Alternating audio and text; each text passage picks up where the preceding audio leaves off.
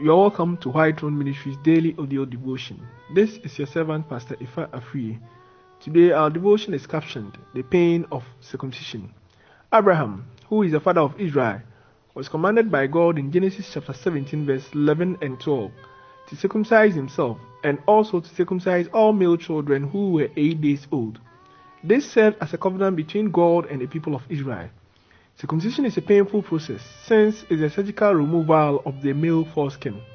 According to Galatians chapter 3 verse 29, anyone who is of Christ is Abraham's seed. This means that every person who has a connection with Christ, who believes in Christ, is an Israelite and hence needs to be circumcised.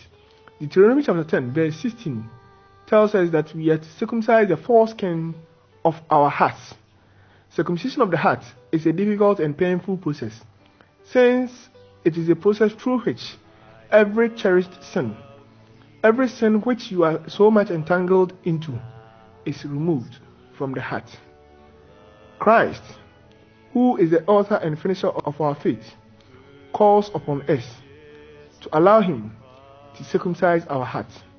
This cherished sin can be any works of the flesh which are evident, and they are adultery, fornication, uncleanness, lewdness, idolatry, sorcery, hatred, contention, jealousies, outbursts of wrath, selfish ambition, dissension, heresy, envy, murders, drunkenness, rivalries, and anything which is in the likeness of this form. These are some of the sins which are hidden in the heart, which is uncircumcised. As it is said, the heart is desperately wicked, and no one can understand it. This is the reason why Christ knocks on the door of your heart to allow him to circumcise your heart. This process is a painful process, but it is necessary for the salvation of every Christian. Christ promises us that if we will allow him, he will take the heart of stone, the stony heart which is so rebellious to his word, and put into us a heart of flesh. He will give you a heart which is susceptible to the influence of the Holy Spirit, a heart which can respond to the wooings of the Holy Spirit, so that you do according to the will of God. This transformed heart will let you become a new creature. And as the scripture says, anyone who comes into Christ becomes a new creature. You may be addicted to a particular sin, maybe not even among the list of sins which I mentioned, but rather you can be addicted to masturbation, or even smoking, drinking, or anything which does not please God. This might even be your secret life which no one knows.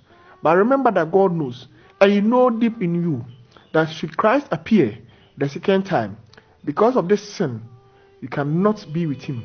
You may be battling so much, and you may be facing so much difficulty just to overcome this evil. But with your own strength, you cannot do it.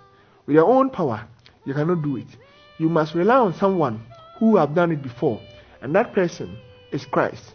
He was tempted in many ways, but without sin. This is the man who is knocking on the door of your heart. Will you allow him in? Today, he calls upon you. If this is your earnest plea, if this is your earnest desire, why don't you make the words of Psalm 51 verse 10 your prayer? Create in me a clean heart and put in me a steadfast spirit. This should be the prayer of anyone who is earnestly seeking for God to circumcise his or her heart. Today, may God bless you as you pray earnestly and take bold steps to allow Christ to circumcise your heart. Keep shining for King Jesus.